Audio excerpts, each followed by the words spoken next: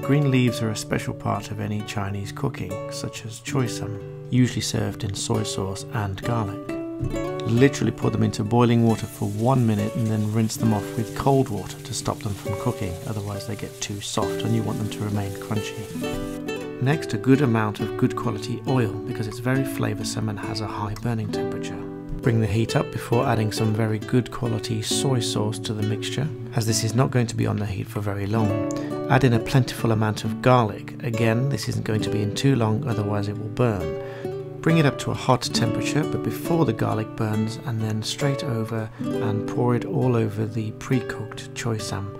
And this is a delicious side dish for any Chinese meal, which you'll find in restaurants and takeaways. Please join us on Easy Chinese Cooking and subscribe to our YouTube channel for many more delicious dishes like this to follow. Thanks for watching.